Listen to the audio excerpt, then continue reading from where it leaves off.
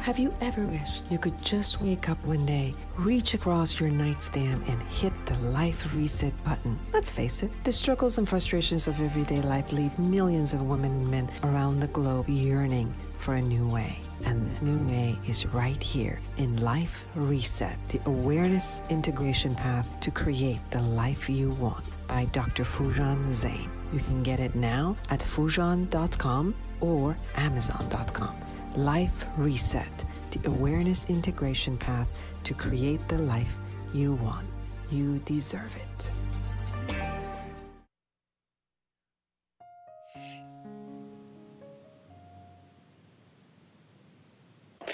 So, the largest ever study of age perceptions done in Michigan State University in 2018 finds skewed views of aging, which are not always in line with longer life expectancies.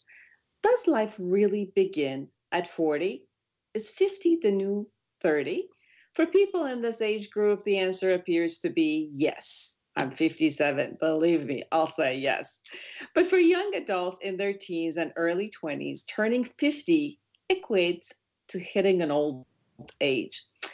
A new study of more than 500,000 Americans shows just how skewed views of aging can be, particularly among the young. The study by scientists from Stanford University, Michigan State University, and University of St. Thomas comes as people are living longer than ever.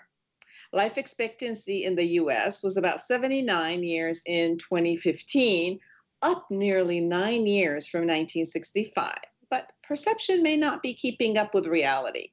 Nearly 30,000 people in this study thought middle age starts at 30. I find it interesting that there's a ton of people who have skewed perceptions about aging, mostly young adults. William Chopik said, he is the assistant professor of psychology at Michigan State University and the principal investigator of this research. Now, the study published in Frontiers in Psychology is the largest investigation to date of age perception, with 500,000 internet respondents ranging in age from 10 to 89. A key finding was that people's perception of old age changes as they age. Essentially, the older we get, the younger we feel. I don't know about that. That's not my experience, but okay.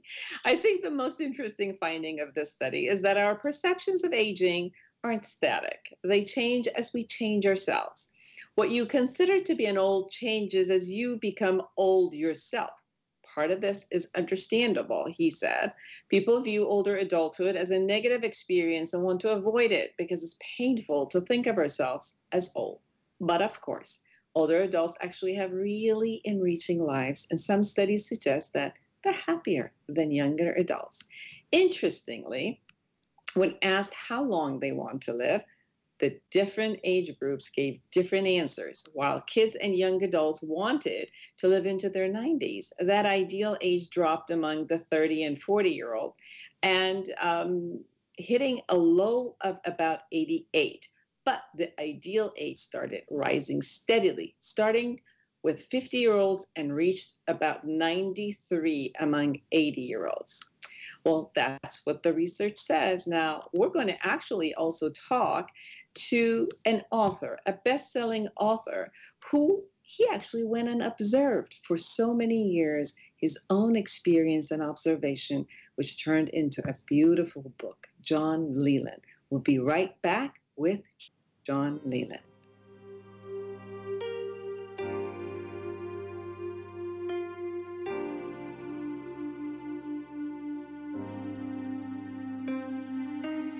We, the people of the world, in order to create a more perfect self and world. Join the conversation every Monday afternoon at 3 p.m. Pacific for Inner Voice Heartfelt Chat with Dr. Foojan. Dr. Foojan has a direct approach to getting you to free your mind. Inner Voice is a live call-in show where you can chat about your life and all that matters to you in your relationships. Inner Voice Heartfelt Chat with Dr. Foojan, Monday afternoons at 3 p.m. Pacific on Smart Talk, KMET 1490 AM, and on the Internet stream. Were you recently injured in a car accident? Then you need the law offices of Aria Thadakar for your free case evaluation. Don't let the medical bills pile up, and don't let the insurance companies try to settle your claim for a few $100s. Call 714-464-3246. The law offices of Aria Thadakar serves all of California. If they don't win, you don't pay. So call now, 714-464-3246. This is a paid-for attorney advertisement by the law offices of Aria Thadakar of Orange, California.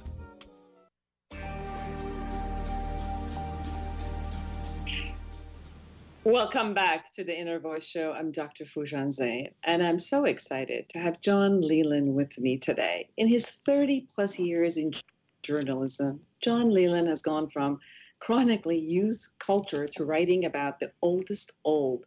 It's a fitting journey. Given the demographic trends, he writes, your elderly parents are the vanguard that your kids think they are. A graduate of Columbia College, he worked as a senior editor at Newsweek and editor-in-chief of Details magazine before joining the New York Times, where he has written for almost every desk at the paper. In 2015, he wrote a year-long series following 6 people aged 85 and up, which became the basis for his new book, Happiness is a Choice You Make, Lessons from a Year Among the Oldest Old, a New York Times bestseller, as he wrote in the Times about the series and the book, no work I have ever done has brought me as much joy and hope or changed my outlook on life as profoundly. He's the author of 2 previous books, Hip, The History, and Why Kerouac Matters. Welcome to my show, John. Dr. Foojan, I am so thrilled to be here with you today because I get to talk about my 6 favorite people in the world and the lessons that they taught me about how to live a better life, whatever age we are. Yes, I read your book, actually listened to the audio in a book club that we have with a wonderful group, which we are probably all of us 50 and up.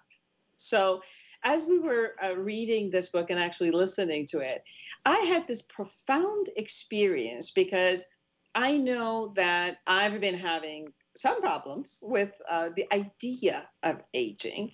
And some of it came from just seeing pain, people who go through physical pain or letting go of their career or things that they have to do. And then last year, I lost my mother to Alzheimer's disease, and she passed away. And then the past 2 years, I kept going back and seeing her and watching this woman who I knew of the strength, kind of deteriorating. And I had put aging in synonymous with what I had experienced with her. And then I read your book, and it was like, wow. One sentence you said was profound for me, and it was, we view aging from the age we are. And from there, it doesn't look right or it doesn't look real. But when we are at a particular age, it feels and its reality is very different. And I remember when I was 18, I thought I'll be done by 40. I'm just going to be complete with life. And 40 is the eldest that I could ever be. Well, I'm 57 and I'm ticking pretty well. So that sentence, as you said, it really resonated with me and brought up this whole hopefulness and excitement about tomorrow versus the hopelessness and the pain that I thought I would have to face. So tell me about your experience. And the great thing about that feeling of hopelessness you get, hopefulness you get, is that not only it makes life better when you're 90, it means life will be better when you're 90, but it makes your life better at 57 now, or if you're 42 or whatever age you are. Not being afraid of getting old just brings us great joy, makes us able to enjoy our lives now much more. And I have to say, one of the people in my book, and my book's Happiness is a Choice You Make, a 91-year-old woman named Helen Moses, she said the most depressing day of her life was when she turned 50 and thought, oh my gosh, now that I'm old. And now she's 90 and she's got new love in a nursing home, and she says, I'm always happy. That's awesome. That's awesome to hear that the experience of love and attachment and experience of just beauty comes at any age as you desire and you open your heart. So, what got you into this project? What brought you to just go and be with these wonderful people for so many years? I started with a simple census number that the people age 85 and up were one of the fastest growing populations in the country. When I was born, there were fewer than 1 million, and now there's almost 6 million. So it's as if there were suddenly 6 times as many teenagers running around. So I wanted to know what their lives were like, and I wanted to know from the experts, the people who are living it. As you said, so much of what we think we know about old age comes from people who have never been old. So let's ask people who have lived long enough to know something about life, who have the whole book in front of them. What do they have to tell us? And so often in our culture, we think that they have nothing to tell us, and that we cheat ourselves and we cheat them by that. One of the concepts that I always had as a therapist and a psychologist, what I thought was many times as I worked with, obviously, depression, the elderly who face depression, had to do with not having the experience of having a goal for the future, especially in the United States and Western world. We live on goals of the future, not much in the Eastern societies, but definitely on Western societies. And some of the depression showed up because there was nowhere to go. And if they were going to look at the future, they was just going to be looking at deterioration and death. And then going to the past experiences, some of them were not necessarily complete with their past or didn't have all of their relatives around to be able to experience that. My experience of your book was a bit different as I read it. Can you share a bit about what is it that creates happiness for the elderly as you experienced it?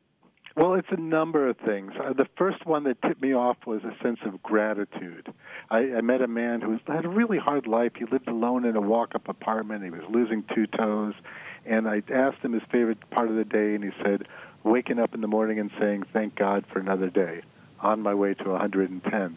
And so that sense of gratitude really was what enabled Fred Jones, this man, a retired civil servant, to be happy in this difficult life. Because his gratitude meant, not being that warm feeling you get when somebody gives you something, but a way of looking at the world all the time. So that was Fred.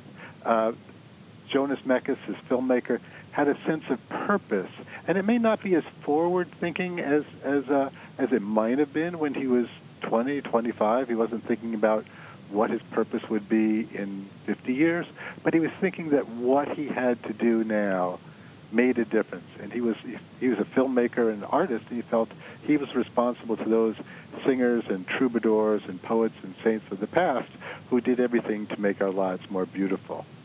I think giving up that idea that we have to be independent, self-reliant, pull ourselves up by our own bootstraps, and accept interdependence, that we're going to accept help from people and we're going to try to help those people at the same time. And finally, I would say not being afraid of death. When we're afraid of death, it cheats life because we don't value the moments that we're in if we deny the idea of death. I met a man named John Sorensen who said every time I met him, every time I visited him, that he wanted to die. But John wanting to die meant that he was getting everything out of our conversation because it might be his last. Or if he listened to music, he was listening it to with absolute intensity because it might be the last time he heard it. So he was getting more pleasure out of life. His life was richer because he accepted his mortality. 2 things as you were talking came up for me. One was a sense of trust that has to show up with the elder age, with the interdependence, trusting that the people who are taking care of us, trusting that if we are at a facility or we are at home, but someone comes in to support us and is not necessarily family, that we're going to be okay in their hand. And we can allow ourselves to be in their hand and trust that another human being will take care of us, whether it's their job or not, and that they're going to do their job well.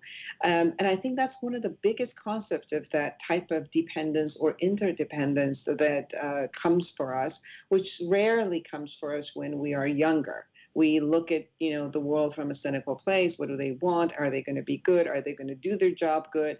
And we have a sense of entitlement about it that it seems like at that age we need to give up the entitlement and really feel gratitude about everyone who's around us who's going to take good care of us. And then the other conversation, as let's talk about this first, and then in what your experience was, and then the second point I'll talk about it again. Well, trust takes a lot of courage, right? It's a leap of faith that person is going to take care of me, and I think people come to that courage by experience. You've been through a number of experiences. You're able to. One thing we know about the brain as it gets older is it loses certain capacities, right? It loses the capacity to multitask at speed. Well, guess what? Multitasking makes people miserable. But it does not lose, to the same extent, the ability to recognize patterns. And I think trust comes from pattern recognition. We trusted someone like that in the past. That is a trustworthy person. So we know what that looks like. So it becomes more possible to trust people. And then you get that feedback loop where your trust is repaid and you can feel gratitude towards them. And that becomes like I think a mutually reinforcing cycle. And a second point that came up for me is living truly in the present moment. And enjoying, like you said, enjoying everything and allowing it to impact every cell of your body, to like you're receiving every single thing that's out there, enjoying it like you're drinking every experience that you could ever have to the fullest. And that present moment is almost like a lot of people might do meditation in order to train themselves to do that.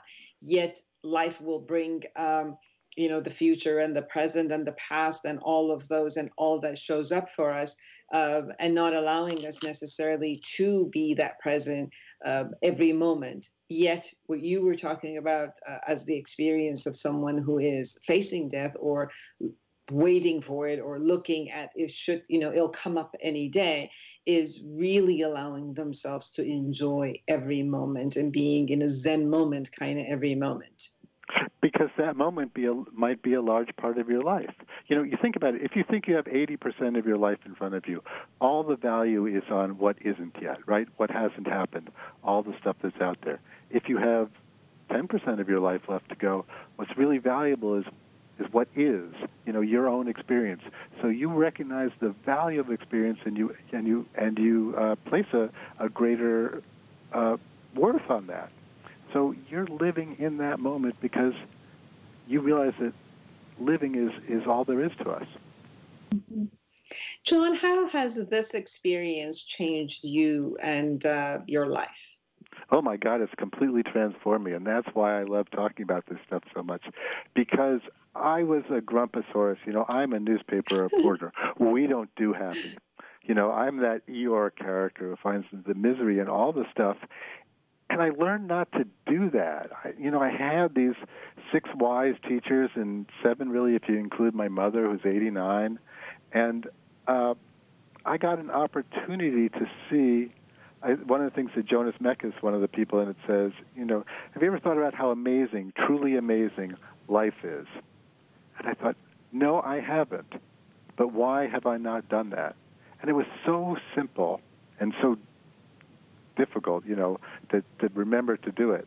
And so, I was completely transformed by this. I'm no longer afraid of death. I no longer take the bumps that I take personally. I understand that taking bumps and loss and sadness are part of life. They're not a punishment that was created just for me.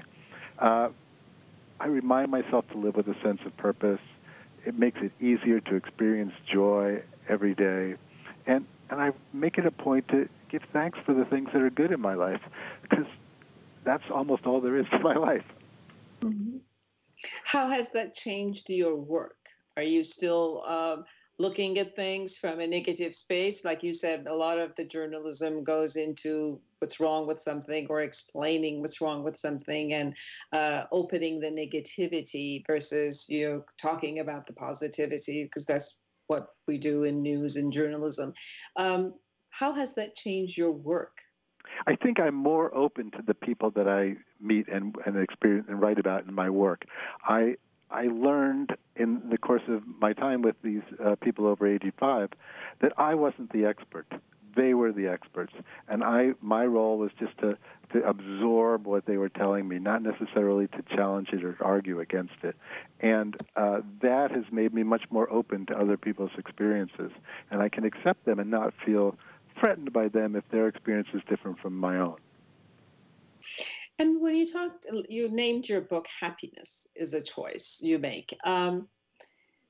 Why choose the word happiness versus gratitude or taking in? What brought the state of happiness as a state versus whatever else they were experiencing? That's an interesting question, and I've heard from people who work with people with depression and say, well, happiness isn't available to everybody, but gratitude and purpose and resilience and interdependence and these other things are available to them.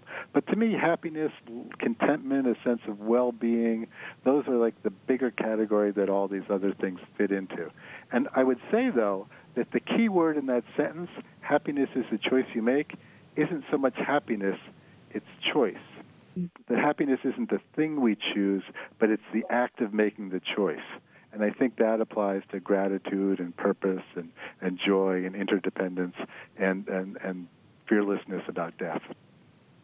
I agree very much with you that having the ability to choose and making the choice gives us a lot more power than imagining that a state is there, that it either shows up for us or not, and we are a passive bystander of it. So I totally agree with you. But you tell me about what your idea of choosing when we are at any age, let's say middle age to elder age, what are the choices that are different for us, and where is it that we can make choice? My guess is that many times people around 20s or 30s, it appears that they're making a lot more choices because they think that they're much more idealistic. They're the one who, create revolutions, take a stand for things.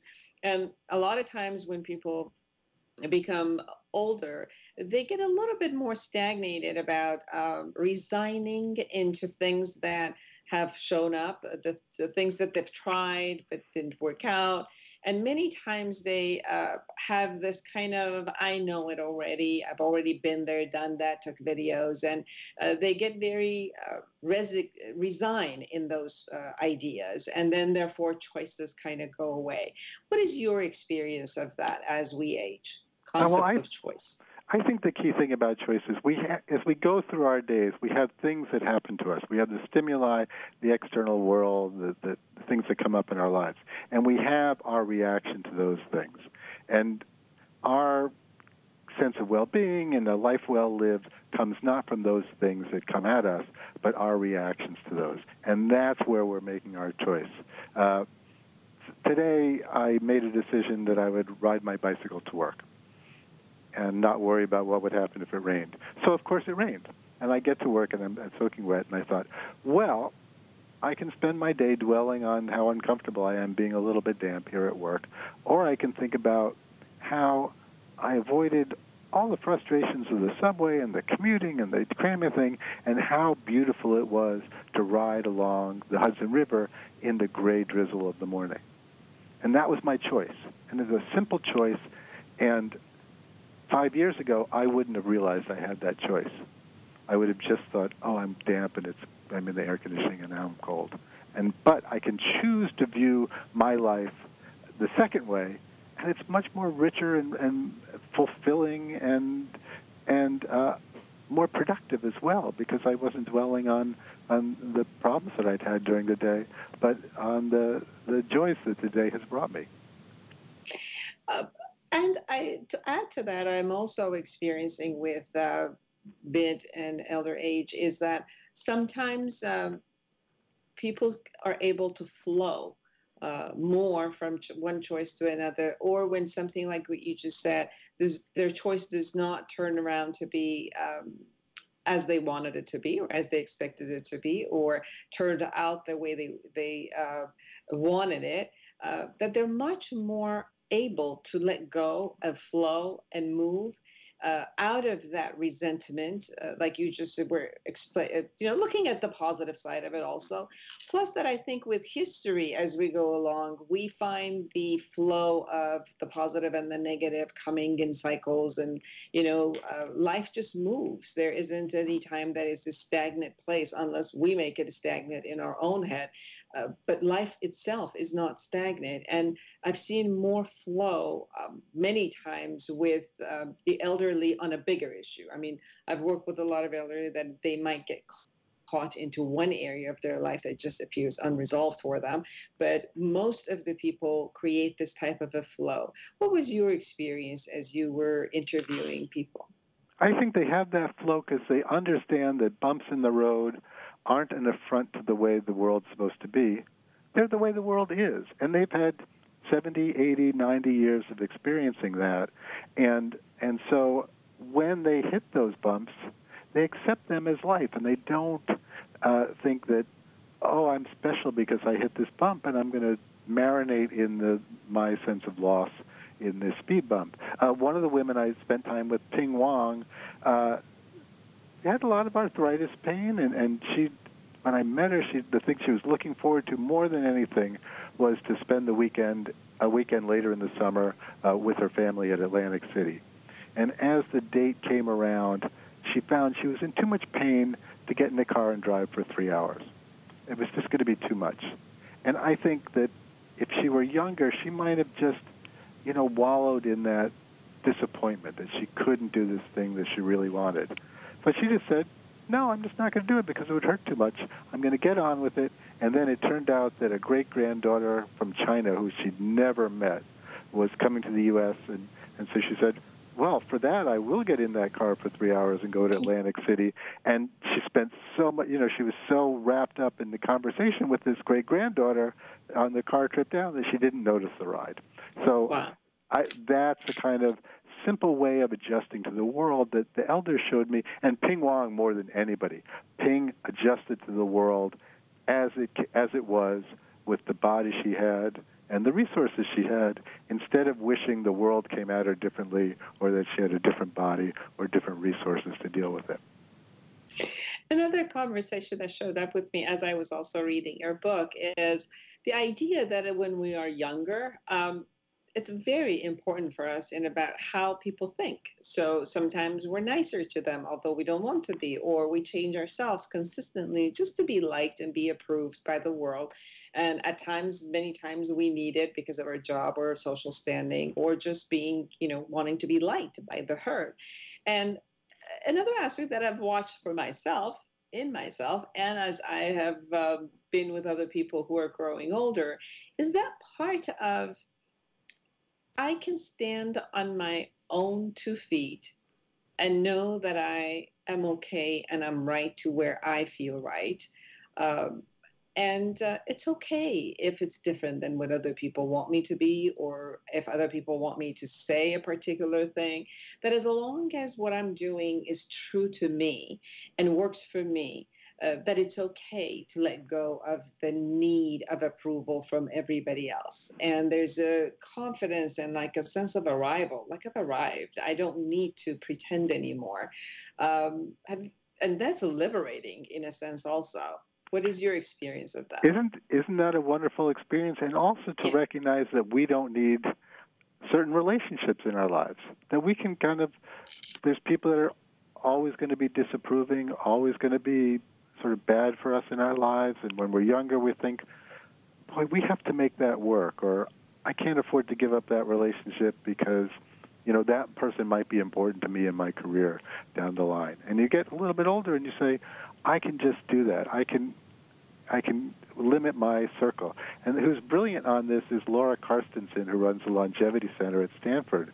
And she says that as people get older, sociologists tend to worry as older people's social circles shrink, but actually they're just curating their relations more finely, and they're spending their time, which is now limited, with the people who really are important to them.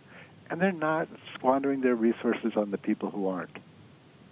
That is so true. I'm experiencing myself since I could even say about 5, 6 years ago that I don't attend large parties anymore because obviously I'm a therapist and I create a lot of intimate relationships with people who are my client. And then just going into these large parties with a lot of the chit chats just wasn't satisfying anymore. And I've watched myself be okay with just saying no to those. And like what you just experienced said, to go with a friend, just to sit down and have that type of a one-on-one intimate relationship, which is satisfying to my heart. And I've seen this with a lot of people around me who are growing to the same point you were making, that the relationships are becoming more quality. Because they're choosing it. They're choosing who they want to be with and how they want to be with. And also their relationship with their mates, people who have a mate and they're together. Even those relationships are becoming more and more quality time of together being. They're not necessarily with the chores of life or business of life and things they got to do. They're more just kind of like sitting and being together. What was your experience on that?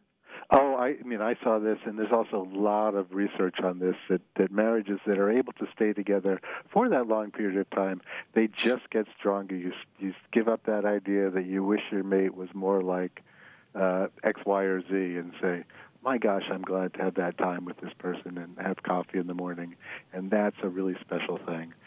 So we see that getting stronger and stronger.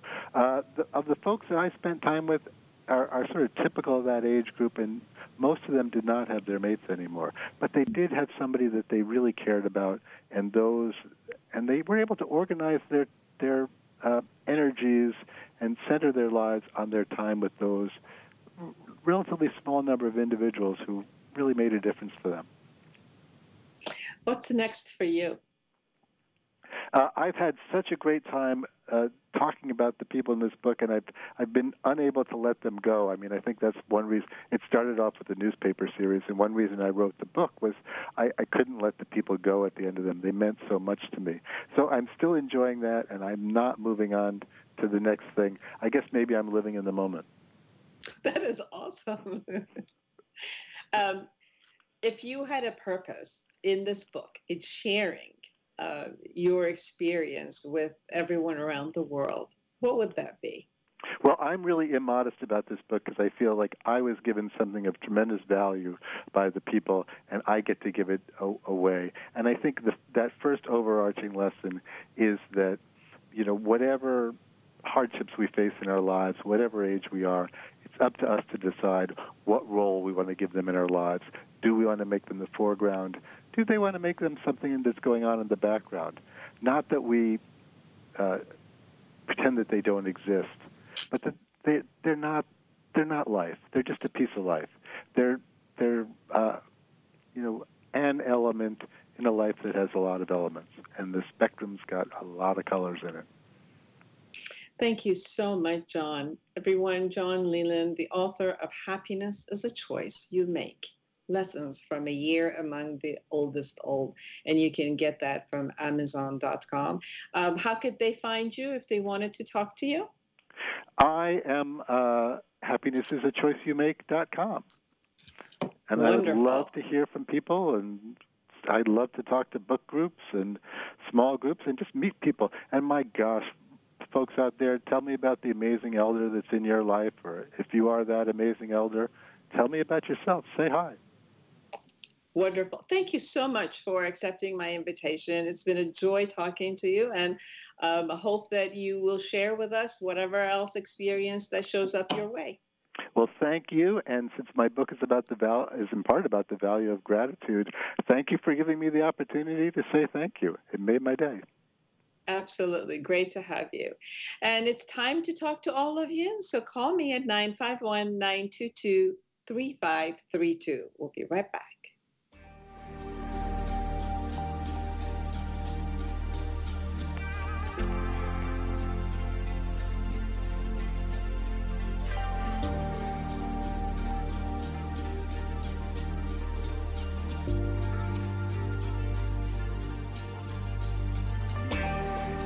Shanti is the language of the soul.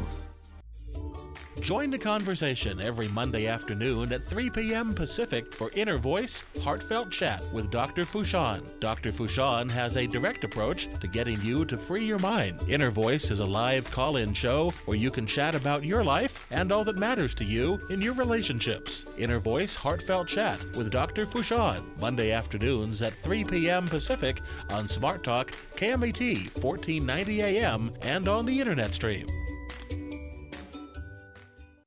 Were you recently injured in a car accident? Then you need the law offices of REF Car for your free case evaluation.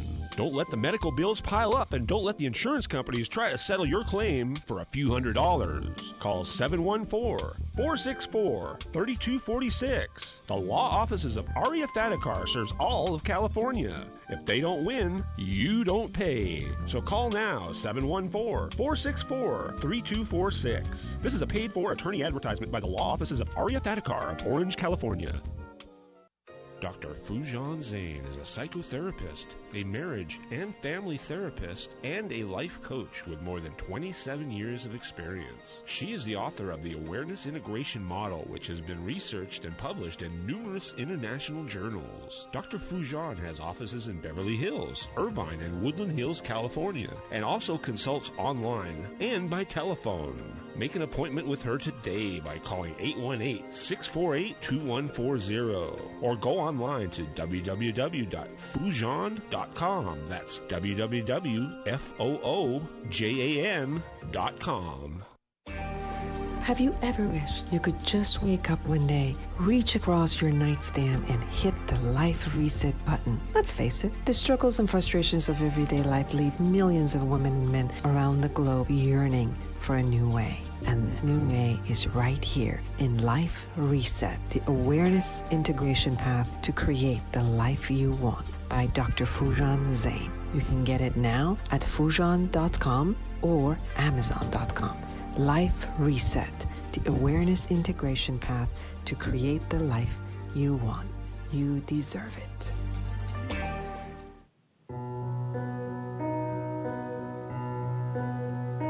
Welcome back to the Inner Voice Show. I'm Dr. Foojan Zeine, and we have Sarah online. Hi, Sarah.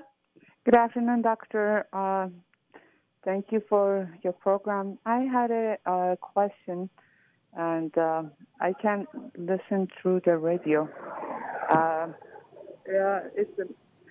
Basically, why do we dream, and how does it affect our life, daily basis? Are you talking about dreams? Yes. Okay, your voice is, there's some background noise. That's why I couldn't hear it. You're interested in dreams. Is this something that consistently shows up for you, or do you dream? Do you remember your dreams? I remember my dreams, yes. Okay, and how does it affect you when you have, and I'll tell you more as about dreams, but tell me a little bit about how dreams affect your life. Okay, let me tell you how it happens. Like, whatever I dream in the morning, I don't remember it, right? But in the middle of the day, it's like a flashback, and sometimes it scares me. The dreams show up as a symbol during the day, and then it scares you? It's not like it was a bad dream. It's like I see some stuff happening, and right there I remember that it was in my dream, but why do I see it during the day? Why do I? Oh, okay. Do you write your dreams, Sarah? No, actually, someone told me about it. I never did that. Should I do that? I think it's a great idea. I had a class about dreams because we were trying to learn about dreams and dream analysis. And for almost 2 years, I put a pen and a paper beside my bed. And every time I dreamed and I woke up in the middle of the night, or that I woke up in the morning, whatever I remembered, I just wrote. Sometimes with even closed eyes. I would just write and jot down a couple of sentences so that in the morning when I woke up, that I could even with those sentences remember it.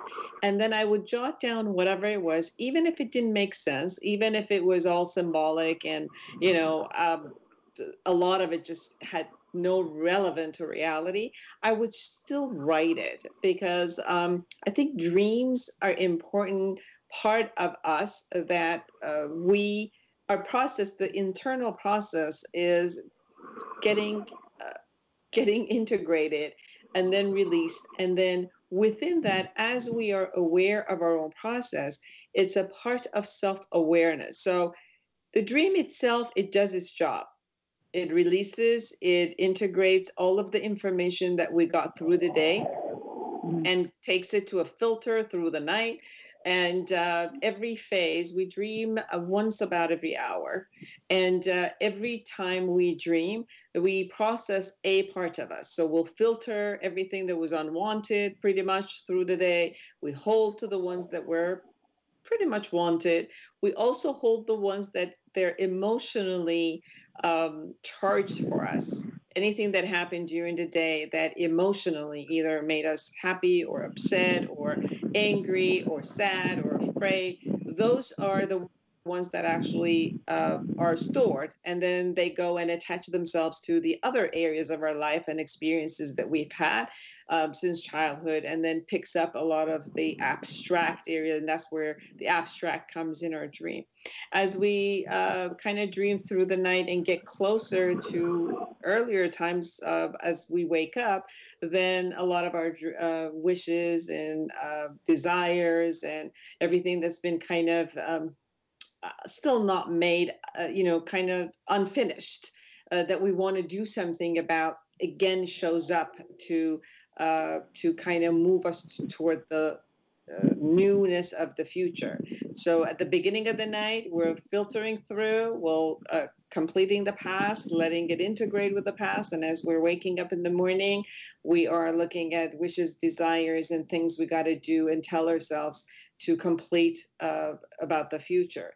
So maybe the ones that you are remembering or kind of half remembering in the morning, and then you let go, and then they start showing up during the day, it's because those are the ones that you actually have to do something about it, either emotionally or complete it, or they're wishes that you need to do some work around in order to gain it and then move forward. So watching your dreams tells you a lot about you. And especially because we have different parts of ourselves that at times we're aware of, or we have a lot of areas that we call subconscious. They're areas of us that we're not paying attention. Sometimes in the dreams, they come in and they say, look at me, notice me, take care of me. And those are the ones that also show up for you. And maybe during the day, suddenly you're like, oh, this is a part that's been coming up for me that it hasn't been out there, and I need to pay attention to it. Maybe a part of me that was dormant, maybe a strong part of me that needed to come up and take care. Does that make any sense to you? So much, yes, doctor. Okay. So I'm going to start basically writing them down as much as I can, aware of it, to see basically what's going on. Yes. Sometimes, okay. Sarah, we lie to ourselves in our awakened time, because maybe, for example, I want something and I don't want to look at letting it go. For example, some people around their career, some people around their relationship, some people around maybe, their relationship with their own body, any of those, relationship with their siblings, parents, anybody. You see that there is a way that they're feeling that is different from the way that they're acting during the days. So maybe there's a significant reason in why they are acting the way they are. but there's also this other part of them that is not as happy, or there's not as integrated, or doesn't see it the same way. Sometimes in the dreams, the other part shows up and says, take care of me also. So if I'm in a relationship that doesn't work, but I'm not letting it go, in the dream keeps coming up as, hey, what about me? Take care of this other part that is not being handled in this relationship. Or if I'm in a job that I have to hold because of finances or something, but it's just not satisfying for me, then the part of me that's unsatisfied will keep knocking at my dreams and say, hello, I'm here, do something, or I'm going to be very resentful after a while, and I'll sabotage you one way or another if you don't take care of me. So dreams are a way of looking at all parts of us. So the decisions you'll make in your life and the actions that you create in your life, hopefully will be something that takes care of all of you, because then they will be sustainable in time. If you're not, and you're constantly kind of like caught up and kind of disconnected from yourself, the parts that you disconnected and kind of shoved in the back will start showing up and, sabotaging your life one way or another. And then suddenly you're like, wow, where did that part come from? Does that make sense? Yes, so much. Thank you, doctor. Thank you so much for being on the show. Thank you. I enjoyed it. So write some of your dreams, Sarah, and come back. I will do good juicy dream analysis with you someday. All righty. Thank you. All right. Thank you. Take care. All Bye, right, doctor. everyone. If you are still listening to us, call us at 951-922-3532. Love to hear from you and what's going on in your life.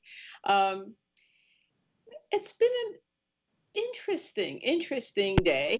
I have started to really enjoy online therapy. Now, no problem. I've really enjoyed online therapy. Now, I co-wrote a book about online therapy in 2005, and we wrote that actually for therapists. In 2005, 13 years ago, it was a beginning of chat going back and forth and doing online therapy, and all the laws weren't there yet. And I guess I got into it because I was working with a lot of different ethnicities and from different countries, and it just allowed me to do online coaching, which, people in the rural areas, which they didn't have experts there, and they found me and they wanted to chat. Now, since then, we've had websites that are doing audio, and they're doing Skype, Zoom, video. Somehow they're doing that. So it's just made life much easier for us to be able to connect. And every day, this has become more of a pattern of people where don't have time, they don't have time to drive, they don't have the expert they want around them, and they really want to talk to someone. So although I've had 3 offices and love to see people in my office face to face, but really have started to expand the online coaching and online therapy. And I do online therapy for people who are in California and online coaching for people who are anywhere around the world. I'm really enjoying it. And Doctor, do you find people to be as open when you're talking to them online as you would in person? Absolutely. And to be honest with you, what's interesting is, video, Sean does exactly the same thing as people who are in front of me. But what's interesting with audio, if they're on the phone or even chatting, typing, this concept of like when we have to look at each other face to face, we have to do all these cordial concepts of hello, how are you? And then they don't know what to say, and then they want to warm up to something. Right. I've noticed when they're chatting, they don't have to warm up. They go to the deepest conversation real quick, and they're much more honest about what it is that is an issue. Maybe the concept of anonymity sometimes, and they're not face to face, it allows them to drop maybe the experience of shame or embarrassment or put their guard down a little bit, basically. Yeah, they bring their guard down, and they go right to the point. And it's very efficient, and I've really, really enjoyed it. I've had, this past 2 weeks, I've had so many online sessions that it's been back to back, and I've really, really enjoyed it. more than any other times that I've enjoyed it. I think particularly because of what you just asked, Sean, and we talked about, is it's quick.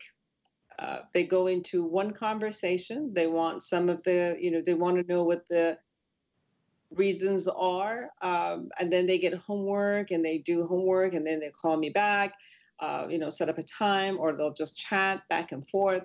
And it's really worked. So for all of you who are out there, if you want, I'd love to do online chatting, online counseling or coaching with you. So just go to my website, Foojan.com, and email me, call me, and we'll set it up from wherever you are and wherever in the world you are. I think it works spectacular. And I do think it's the wave of the future, just, being on internet and sharing yourself. Thank you, all of you, for being with us. Thank you, John Leland and Sarah and Sean, for sharing yourselves. And it's been a joy to be with all of you. Create a fantastic week for yourself and everyone. And remember what John Leland said, happiness is a choice that you're making. And go buy his book. I think it's an awesome book. I loved it. So until next week, take great care of yourself. Bye-bye.